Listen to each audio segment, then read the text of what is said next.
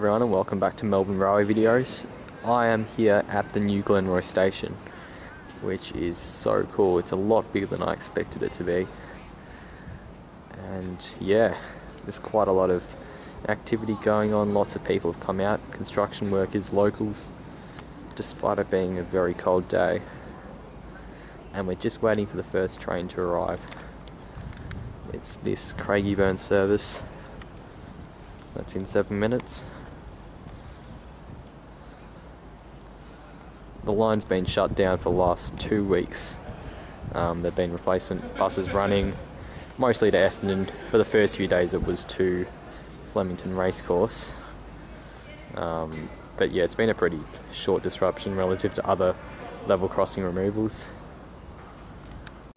This is what it looks like towards Craigieburn. You can see that the tracks do this little S sort of thing. That's to get them back onto the old alignment, because the old alignment was off to the left over here, and they do the same on the other side. So it looks like there's actually a bit of provision to extend this to accommodate high capacity trains if they ever run on the Craigieburn line. Not sure if they will, especially with the Extrapolis 2.0 trains. But it's good that they've done that. All this extra space here and on the other side. There was a speech by the local member at the top as the station was opened. It was sort of, it felt quite impromptu. It probably wasn't, but it felt impromptu, so I couldn't quite pick it up. But I was very happy because I was the very first person to touch on at Glenroy. Well, official passenger. I'm sure they did tests, but you know, I was the first. I think something that initially impresses me about this station is the amount of shelter there is. So there's quite a large proportion, I'd say almost a third of the station is underneath the big concourse, which I'll take you up to after this first train comes. But you know, there are still shelters going a long way along either side, which is really good. And there seems to be plenty of space for passengers to wait, so it should accommodate future growth.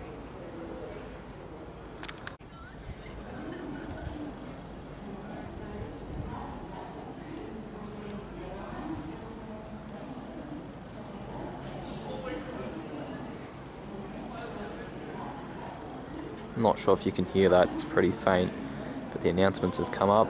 The train should be here very soon.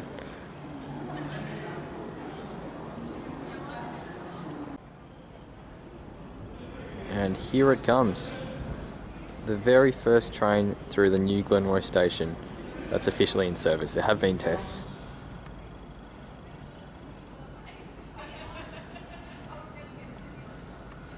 Looks like a Comenge.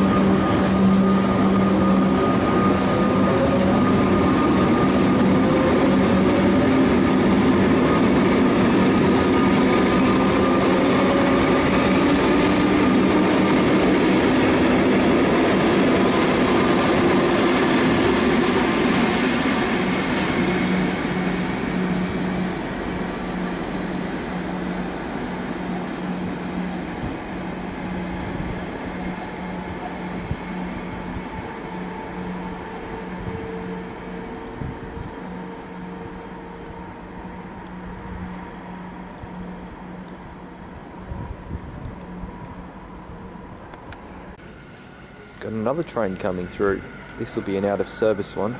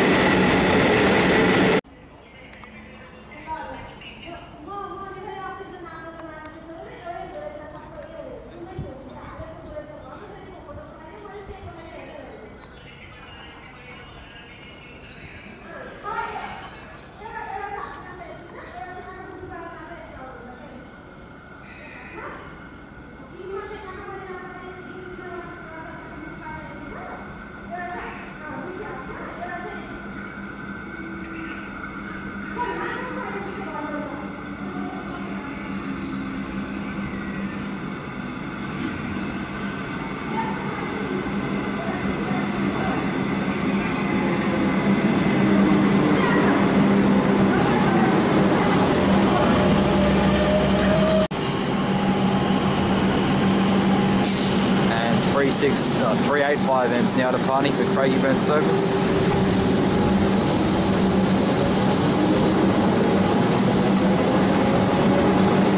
I did miss one of the first trains going through because I got interviewed by the level crossing people there for one of their videos, so stay tuned if you want to check out the website, you might see me.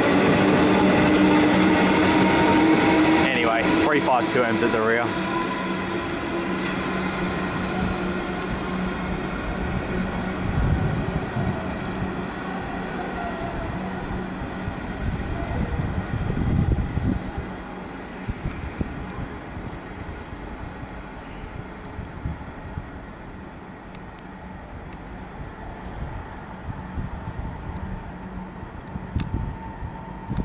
It is very cold. And we've got the first city-bound service coming. It's quite exciting seeing the train lines light up. Looks like another Comenge, yet to have a Siemens set go through.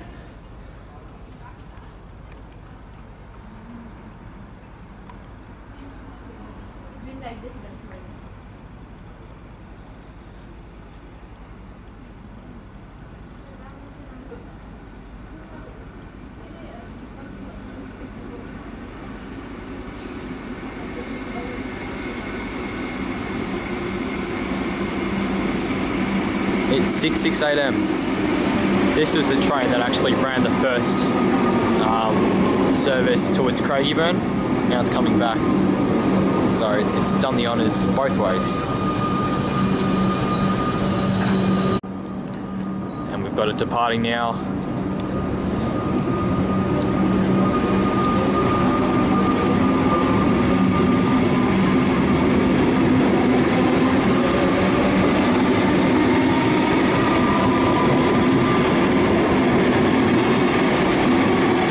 The rear is 660M.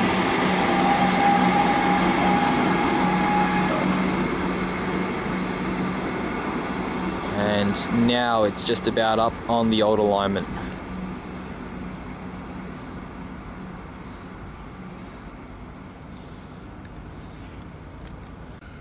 And we've got another train arriving. I've stayed here for way too long, but that's alright.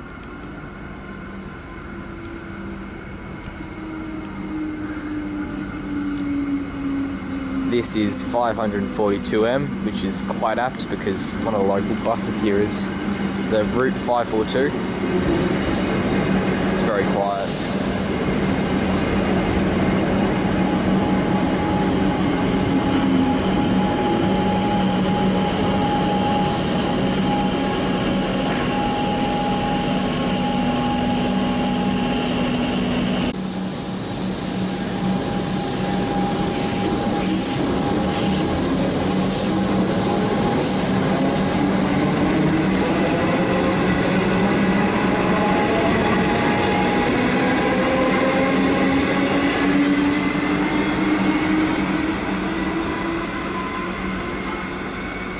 Quite a lot of people are getting off here, but I guess it is Glenroy, so it's pretty busy.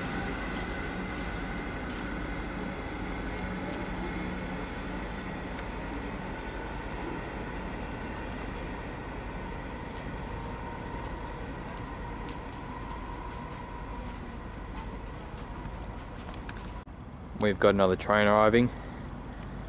Finally made my way across to platform 2.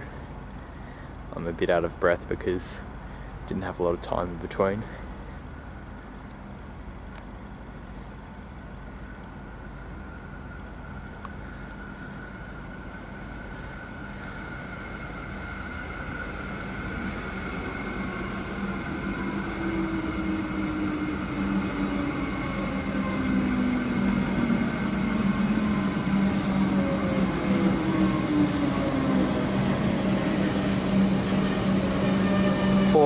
.55M, and it's on its way. You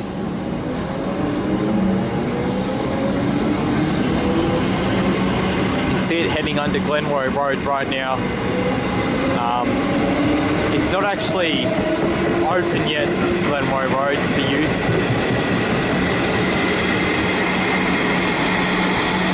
Yeah, they opened the station first up, and the cars can't quite use the road yet. It's actually a bit of a maze to get into the station. You've got to walk all the way around the construction site. Alright, before I head off, I'll give you a look around the station, a proper look, now that it's quietened down a bit and I've stopped talking to locals and the Level Crossing Removal Authority. So, you'll notice the proximity to Glenroy Road.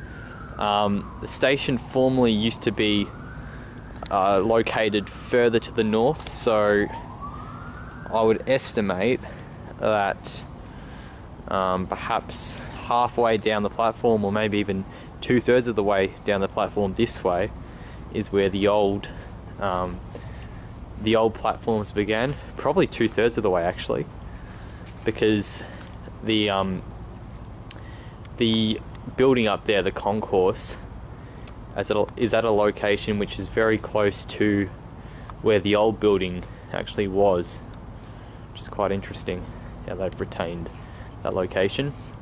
But yeah, overall the platforms have been moved south, and that has improved, or will improve, connectivity to the station. They chose not to put in an entrance from Glenroy Road. I think it could have been possible to put in some steps or something like that, but not to be. So you can only access the station from this side. Well, that's okay. It's a pretty good spot, and it will be a lot easier to get into once they remove all the construction fences and all that. Seems to be plenty of benches for waiting, which is good. Those relatively new emergency help points. Plenty of destinations, or PIDs. You can see the new station signs that are being rolled out across the network with the corresponding colour to the line. Craigieburn line has the orange colour.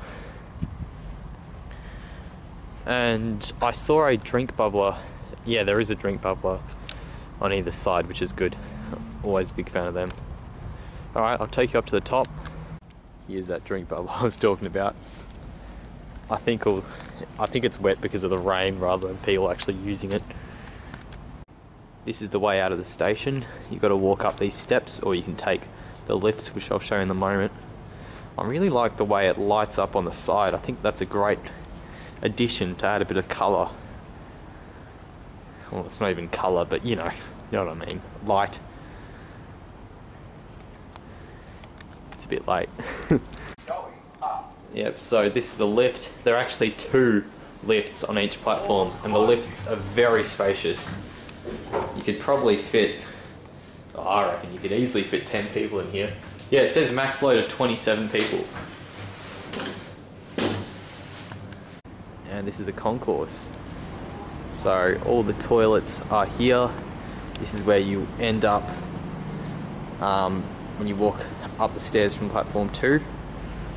It's a look down. Plenty of bins around the station. That's a pretty mundane thing to point out, but it's good. It should help avoid litter. There are also plenty of ways to look down on the platforms from above. I'll show you the nicest spot in a moment. That gives you an overview of the platforms. There's the other lift, and this is the concourse area, which isn't quite done. You can see the fences on the left here. blocking off people being able to exit to the left.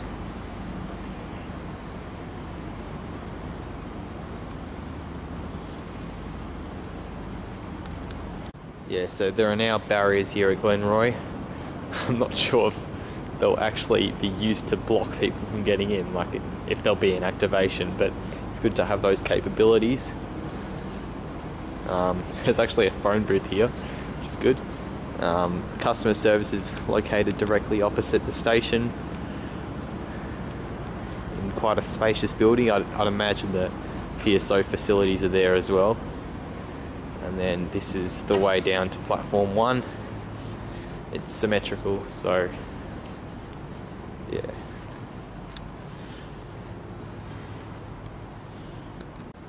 And this is the waiting room. I'm not sure what that space there is for. Remains to be seen. Shows when all the services are coming, and what I like the most is that it gives you this view over the 2 platforms, directly above the tracks.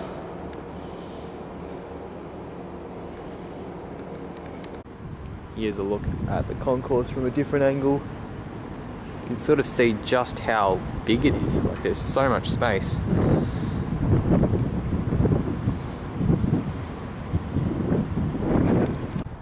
So this is what Glenroy looks like from the outside. It's very impressive, the structure.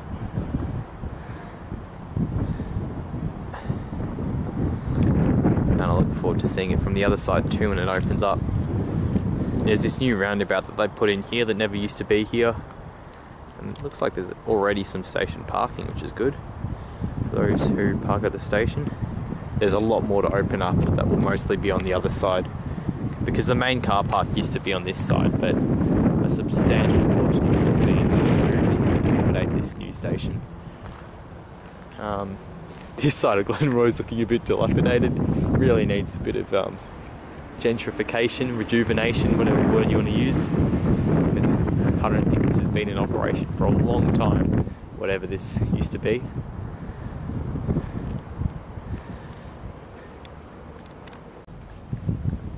These are the new bus stops that have been put in.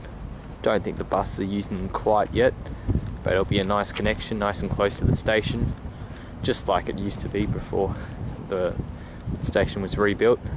There's been a bit of inconvenience in the meantime. You've had to go to one of the roads, I don't know what it's called, but it's parallel to this one, down that way, so it's a bit of a walk from the station, but otherwise this is a good interchange.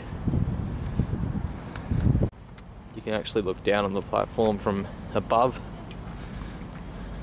It's a nice little touch that they haven't blocked it off.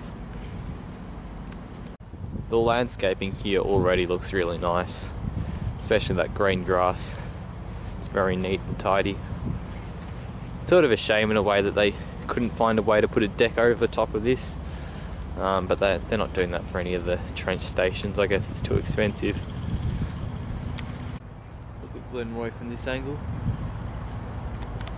This is what it's like going over the old level crossing at the moment. You can see they're still working on the road. Walking over the tracks now.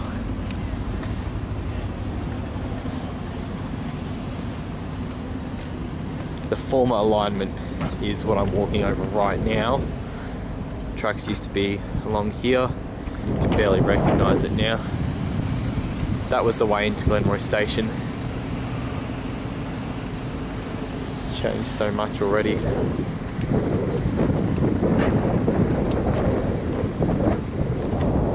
Whoop, I forgot to give this station a rating. It's my local station, so I'm biased, but this gets a 9 out of 10. It's not quite a 10 out of 10 because it's very difficult to beat Karen, but it's an excellent station. It's going to do so much for the area, so definitely deserves a 9 out of 10. Okay, well that'll do it for tonight. So thanks for watching this video. So excited that Glenroy's finally got an update, and I'll see you in the next video.